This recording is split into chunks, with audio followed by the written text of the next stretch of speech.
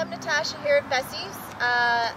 Beside me here I have the incredible Sunburst Magellan zinnia mix.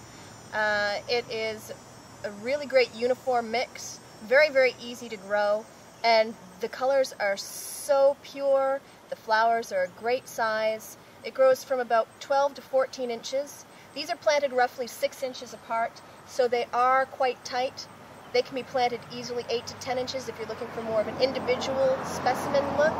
But as you can see, the flowers are just incredible. And they've been going for weeks and weeks here. It's probably about at least a month of a display like this.